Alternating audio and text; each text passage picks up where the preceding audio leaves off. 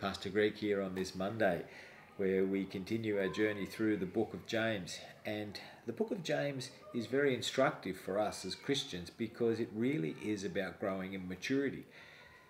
The book of James has a number of key themes. If you remember in chapter 1, one of the key verses that set the tone for not just the first chapter, but right through the book, was that we are called to be doers of the word, not just hearers. It's easy for us to learn about the Word of God. It's easy for us to say, I know the Word of God. Much harder to put it in practice so that we are reflecting Christ in our everyday life. And in fact, more than that, that we are growing in discipleship.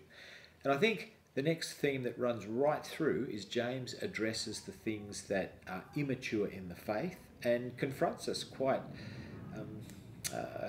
starkly, really, and saying if we continue in this behaviour, it demonstrates an immaturity in the faith. And of course, lastly, there is the relationship between a faith that saves and a faith that demonstrates Christian maturity in its outworking of serving others. And we see this in chapter 3, particularly now when James talks about what it is to be wise. Because there are, if you will look to a worldly definition of what is wise, you would see that it's not just people who know a lot of things, but people who know how to navigate the secular system.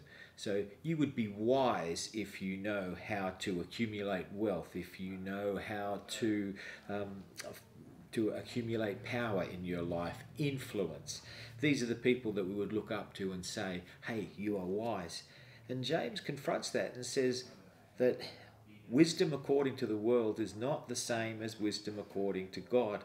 In fact, he would point to the life of Jesus and say that Jesus acquired no wealth. He amassed no status in his earthly life, and he certainly had no power or prestige.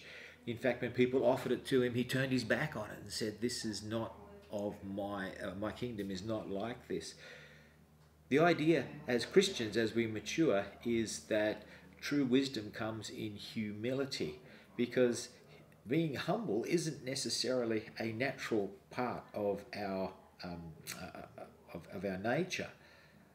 We are more inclined to be proud of the things that we've done, and that can lead to an arrogance and a self-confidence which can see us not inviting Christ in, and more than not inviting Christ in, not being on the lookout of how God is working in our lives. And so in James chapter 3, we're going to read a few verses now, he compares the wisdom of the world and the wisdom of Christ, and confronts us with these two choices and says we are to embrace the wisdom that comes from Christ, not just knowing about it, but acting it out in our everyday life.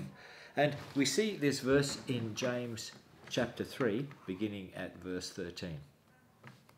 He writes, "Who is wise and understanding among you? Let them show it by their good life, by deeds done in the humility that comes from wisdom. But if you harbour bitter envy and selfish ambition in your hearts, do not boast about it or deny the truth. Such wisdom does not come down from heaven, but is earthly, unspiritual, demonic. For where you have envy and selfish ambition, there you find disorder and every evil practice. But the wisdom that comes from heaven is first of all pure, then peace-loving, considerate, submissive, full of mercy and good fruit, impartial and sincere, peacemakers who sow in peace reap a harvest of righteousness." Let's pray. Lord, may you send your Holy Spirit to each one of us that we may desire and we may grow in heavenly wisdom. In your name we pray. Amen.